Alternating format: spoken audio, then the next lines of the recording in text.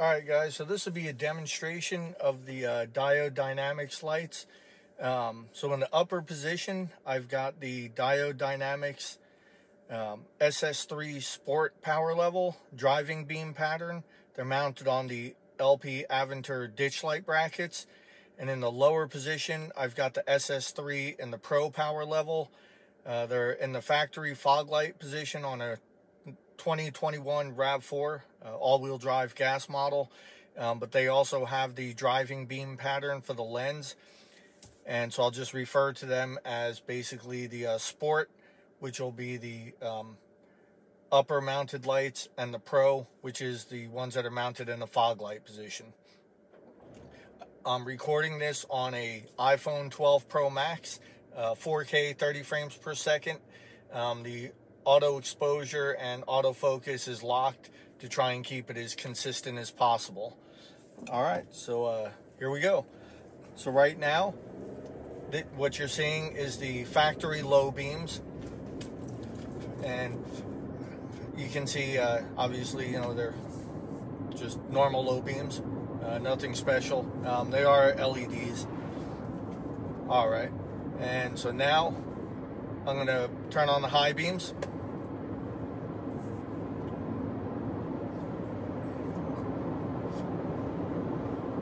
And I'm going to go back to the low beams.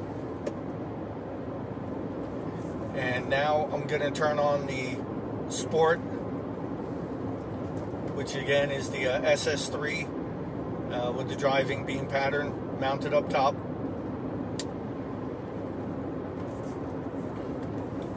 It is a little hazy out right now,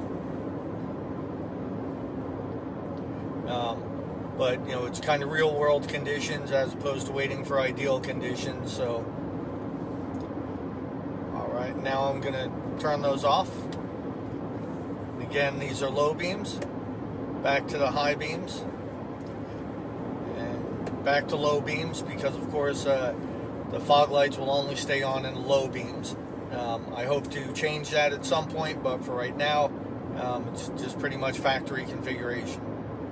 And there's a vehicle approaching the other way, so I'll leave my low beams on.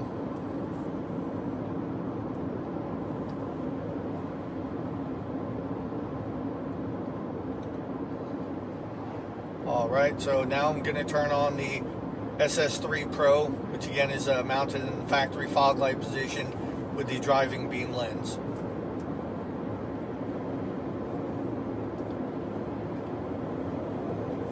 And once I get to the top of this hill, I'll turn them back off so you can kind of see the contrast. And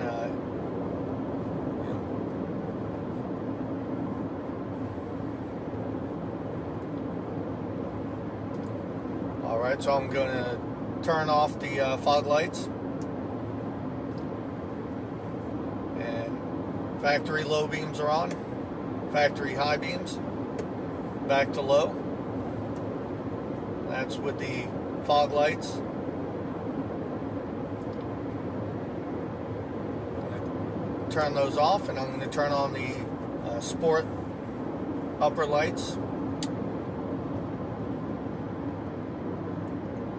Turn those back off so you can see the difference in light output. So if you're wondering, you know, if they're worth it or not, hopefully this video is going to help you out and make your decision. I'm not really going to get into you know, if I like them or not. Obviously they're on my vehicle. I do like them, but and now I'm going to turn on the fog lights, so this will be both the Sport and Pro upper and lower lights. I'll go ahead and drive like that for a minute or two.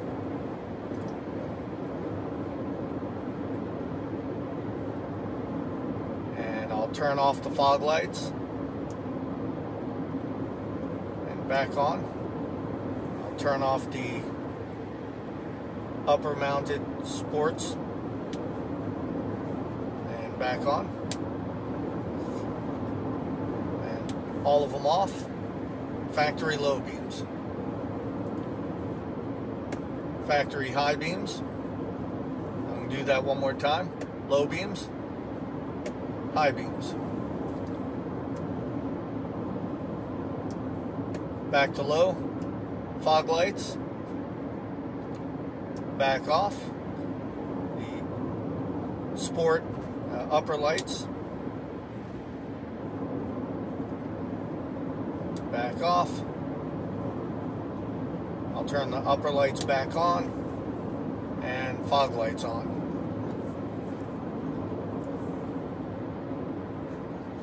So hopefully that's showing up on you know, the difference between all the different lights.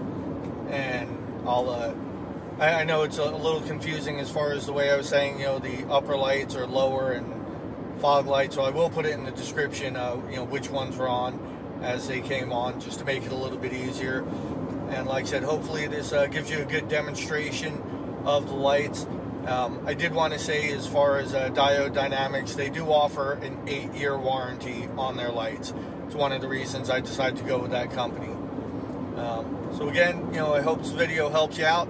If it does, please give it a thumbs up. If you have any comments or suggestions on future videos or what I could do differently, please leave that in the comments, and you know, consider subscribing to the channel. All right, thank you guys.